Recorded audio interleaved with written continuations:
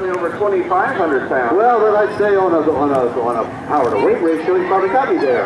Well, we've got 500 horsepower, and a little 2,500 pounds, and a top speed of over 270 miles an hour. Well, I was going to ease you there.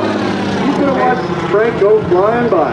Yeah, and we're going to be doing about 160 miles an hour over the top of him. And we only have about a half mile to race. Well, let me tell you, pal, 6 seconds later, he's going to be gone. What did he do today? 317. 6 seconds later. Yeah, we gotta catch it. I want to hear it. We've got a great Airshow crowd out here today. I want to hear it. I think there were tens and tens of people. There were tens and tens of people. Who thinks that Shockwave's going to win this race? He almost did.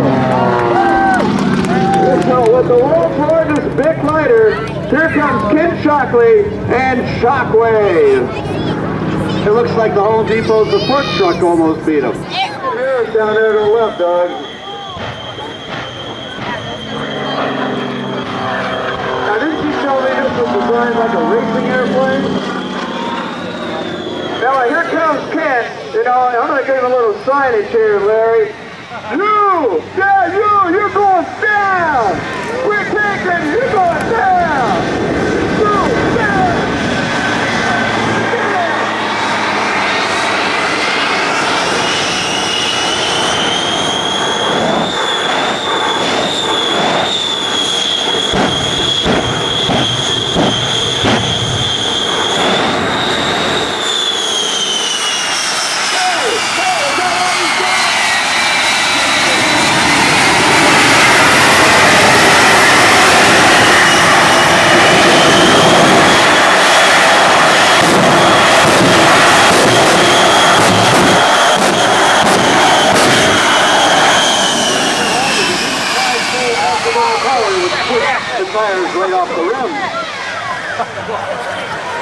What you see there, Doug, is a demonstration of horsepower. He's got 19,000 pounds of push, 19,000 pounds of thrust coming off those afterburners. Just when he weighs 7,000 pounds.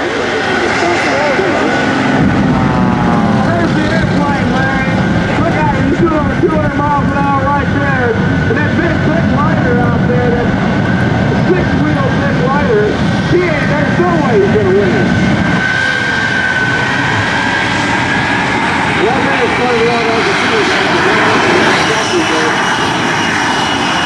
Those Saturn Wicked J-34s originally, when they were powering Navy training aircraft called T-2 Buckeyes, the Link Temco Void airplane, didn't have those afterburners on them. They put out about 3,000 pounds of thrust. Going to come overhead at about 160 miles an hour. Jason Pearson out there is going to drop the flag.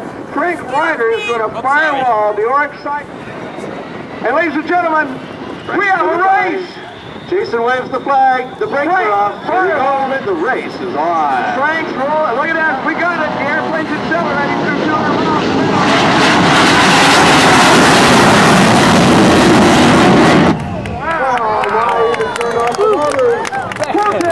Protest there. Shockwave passed us up with the chute coming out. That's not the right way to race. Well, you're absolutely. He didn't even need the motors anymore. He just shut them off and put the parachutes out to slow him down. Modified the Hamlin Chipmunk throughout the United States and Canada. Frank Ryder now with the airplane upside down, a small patch of Velcro holding him inside the cockpit as he goes and completes the inside-outside 8. Now as Frank heads downhill, let me tell you, this airplane is designed to give the look of the air racing back in the 1920s and the 1930s. As a matter of fact, this aircraft is constructed very similar to those bygone era aircraft. It is a welded steel tube fuselage covered with a heat sink. Now, this aircraft was designed to look somewhat like the Laird Turner racer of the 1920s and 30s. It is powered with a 9-cylinder, 500 horsepower Pratt & Whitney R985 engine that develops 500 horsepower. Now pulls the nose up, watches and stands the Cyclone on her tail, boots the rudder, and slides sideways to the heavens in a maneuver we call the Skylar Slider. Gravity will win this game. forcing the nose of the aircraft earthward as he accelerates to over 200 miles an hour out at Airshow right. Frank will keep the airplane tight inside the box, and let's go live into the cockpit with Frank in 2, 3, 4 to the inward, and 6. 4, 5, 6, 7, and 8. And thank you, Frank Ryder, for a very precise 9-point hesitation for roll. He's back to the control stick. Quarter rolls the airplane to the right, showing us the top planform view. Right here, he'll kick the left rudder pedal under his foot. Once, twice to the left knife edge, thrice to 45 degrees nose low. And the fourth kick puts him straight down. He quarter rolls it, exits the airshow box, stays right. Watch now, swing on the right side up. 1.5 times. 1.5 times back to the right side up. What do you think so far? Frank Ryder, Cyclone. Watch now as Frank performs what we call the bounce back roll. A pull to the vertical. He'll roll the airplane 360 degrees, hit the spout right there, bam! Now 360 degrees the other way, transitioning into an upright flat spin. Now the nose comes earthward in a normal spin. Now he'll half roll the airplane and come right back screaming into the airshow box, looking for an airspeed of over 220 miles. See the Blue Angel diamond loop in a little while. Right now, Frank's going to give you the orange version of that create an 8-sided gym of maneuver for you. Here's side number 2. 3, 45 degrees climbing nose high. 4 across the top. Now things will happen fast here on the back side. He'll go to 5, 6 pure vertical, 7, 45 degrees nose low, and 8 bottoming out. Creating a big oxygen in the city, flooded. 270 degrees.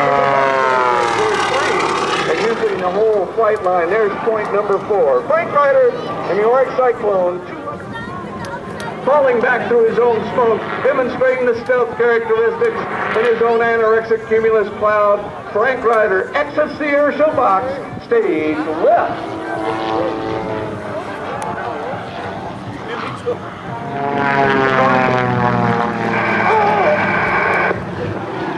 Vertical, let's go. 1, 2, 3, 4, 5, 6, 7, 8. We're hanging. We did it, Doug. Hey. Uh-oh.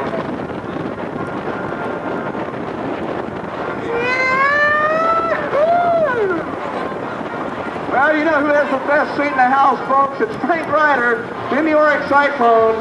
Now, Frank's going to set up for his last maneuver today, and I'm sure you have those souvenir programs.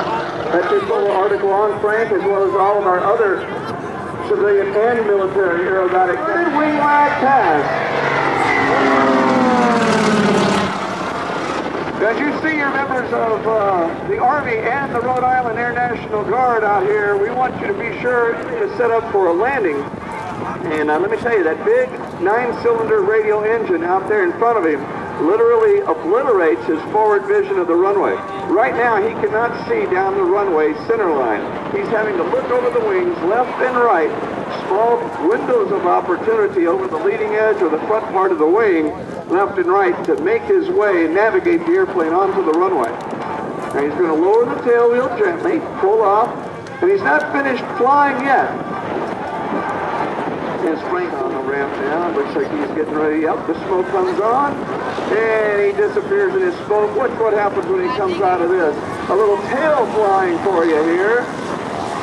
Still flying that Oreck Cyclone at minimum altitude. Folks, it takes power and elevator skill and daring to put your expensive propeller that close to the ground.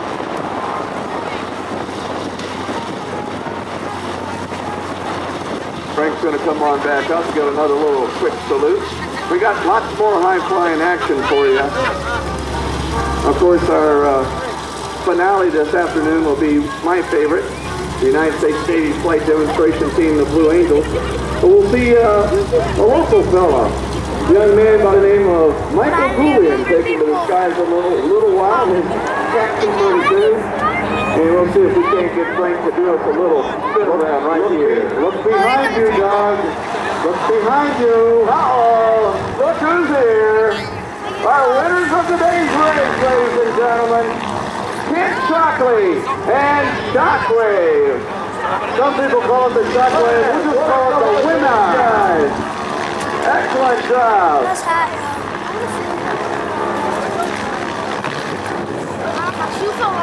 You'll see the Shockwave tonight. They're both taking a bow. Isn't that great, Larry?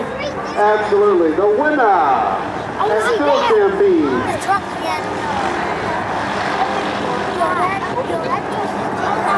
You know, there are no losers in today's race. They're both winners in my book. Absolutely.